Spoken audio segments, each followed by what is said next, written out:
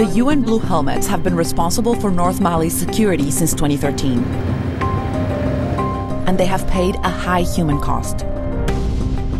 Just this year, 20 peacekeepers have been killed. This is the world's deadliest ongoing peace operation.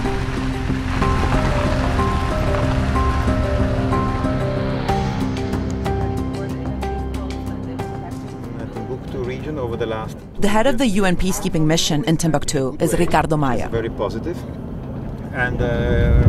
And although the whole compound is heavily fortified, he too has been the target of militant attacks. On the 14th of August, there was a team of terrorists that attacked the compound. One fired into my office space. And in fact, as a souvenir, I still keep some of the maps I had there. You can still see some of the holes. These were bullet holes? These were bullet holes, absolutely. They have gone through here and up. I mean, we were very lucky because I had left my office 7 minutes before.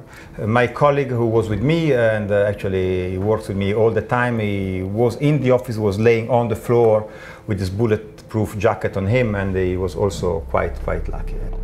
Luckily, one was killed while he was trying to penetrate into my office, and 2 more were killed at the doorstep of the canteen.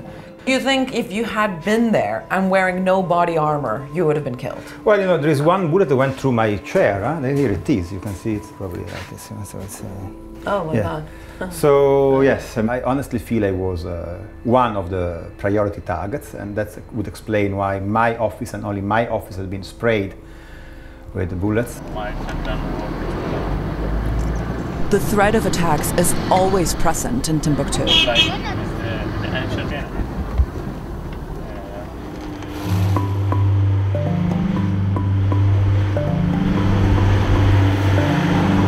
There are more than 13,000 UN peacekeeping troops stationed in Mali.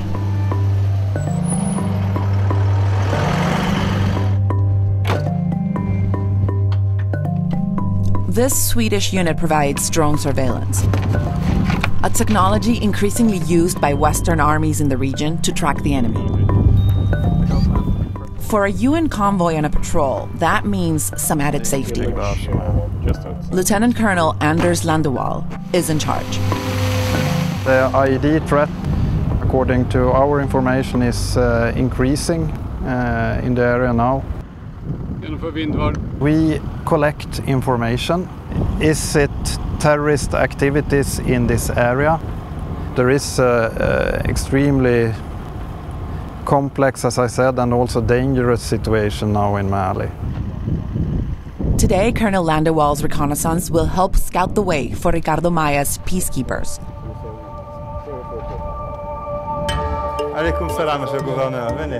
As the chief of the UN mission in Timbuktu, Ricardo sometimes plays the role of diplomat. Other times of policeman. But almost always, he is a target. Today he will show us what peacekeeping is, when arguably there's still no peace to keep.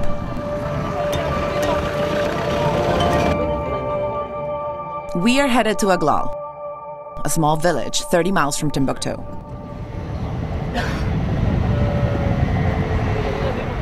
The mission is to deliver a water pump.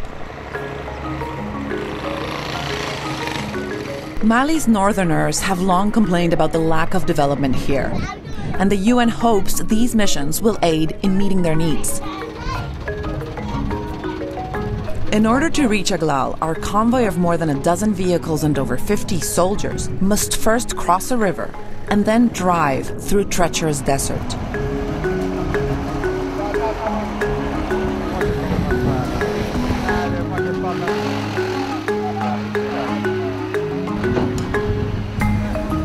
Armed groups and jihadists take refuge here. Terrorism has increased Timbuktu's isolation. Some soldiers in the convoy are from the Malian National Army and cover their faces. as hostilities from the armed groups in this region may affect their families if they are recognized.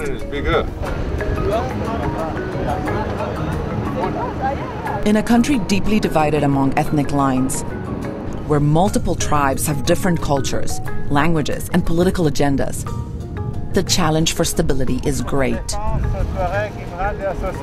Even the soldiers working together in the convoy identify themselves by their tribes. Mais tu es basé à Tombouctou? Depuis toujours? Tombouctien? Toi aussi? Non, toi tu n'es pas tombouctien. Non, je suis de Ménécal. Et toi? Moi, je suis en Soreil. Sonrail. Touré. Touré, lui il est un Touré. Bon, ok. Est-ce que c'est un combattant? Oui, c'est un combattant. C'est un combattant, il sait tirer lui? C'est un très bien combattant. On lui a donné un petit pistolet quand même, hein? C'est pas comme celui-ci. Hein? Un petit, c'est pas. Hein?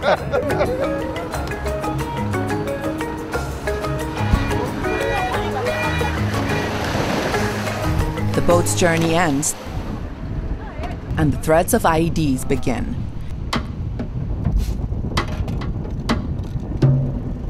Jihadists planned improvised explosive devices, or IEDs, on the roads here to specifically target the UN's vehicles.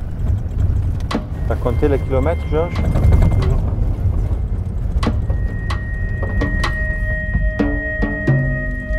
It's an hour to Aglal. With a convoy this size, it's impossible to fly under the radar. You know, we're trying to speed up a bit because in this area, speed is also security. Yeah? If the threat is the one of a remotely controlled IED, it's more difficult for the ones who are waiting for you to detonate at the right time if you manage to speed up. So the people you are giving the water pump to are potentially the same people that could attack as well? Not the same individuals, we think, but they could have the same ethnic background, or they could have some family affiliation or links.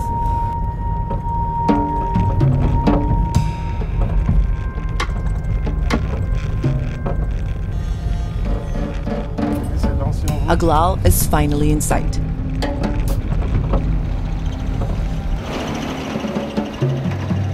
After a tense journey, a warm reception. Oh, Amélie, ça va, Amélie? Vous allez bien? Bonjour. Bonjour, bonjour, bonjour. Aglal only has one well that is shared among residents, livestock, and the little agriculture that exists in what feels like a sleepy village. For Tuaregs, the nomadic ethnic group that live here, water is life. And the promise of a water pump fuels goodwill towards the UN.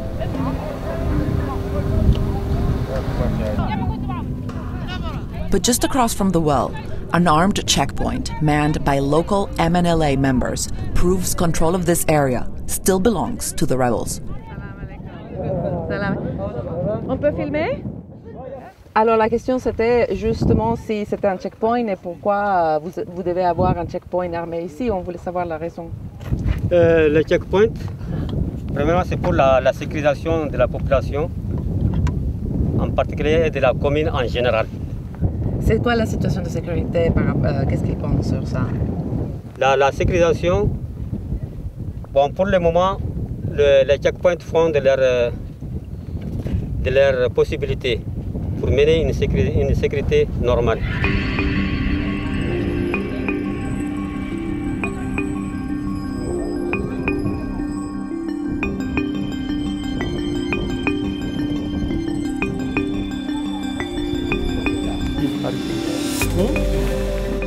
The local elders send a strong signal by welcoming the UN and officials from the Malian army to feast together.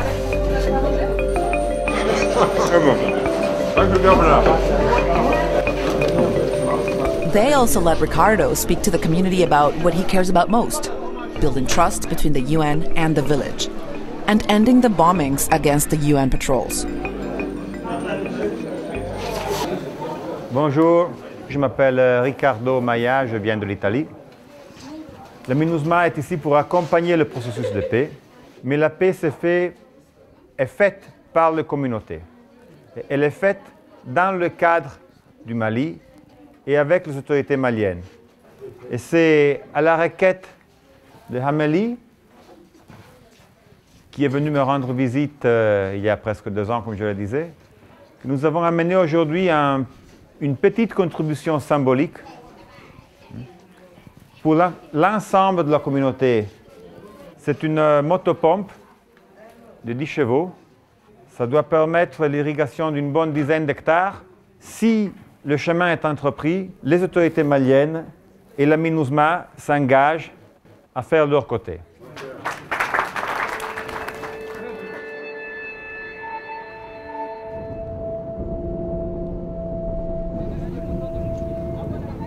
Une pompe de la paix, c'est un symbole.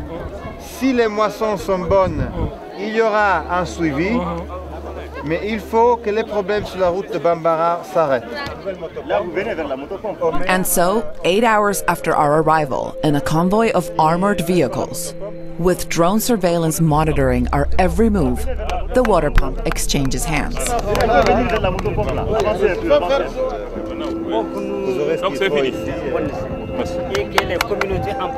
Aglal's elders follow up with a surprising gift of their own.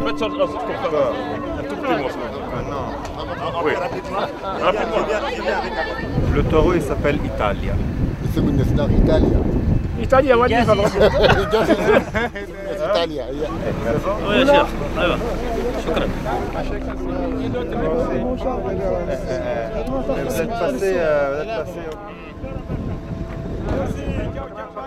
As we ride out of town on a wave of cautious optimism, it is evident just how much effort a small step in the right direction takes. I'm just wondering if there's any sort of frustration for you to realize the sort of manpower it takes to deliver, one water pump. We were in a convoy of about 50 armed men. We sent an helicopter beforehand to check on the road. We have a second military deployment that is on the road following us. Yes, it has a cost, but it's an incredibly much smaller cost than the cost of the war. I think the yardstick you want to use to appreciate the day we spent together is not so much the water pump, but is what that means for the people that we reached out today.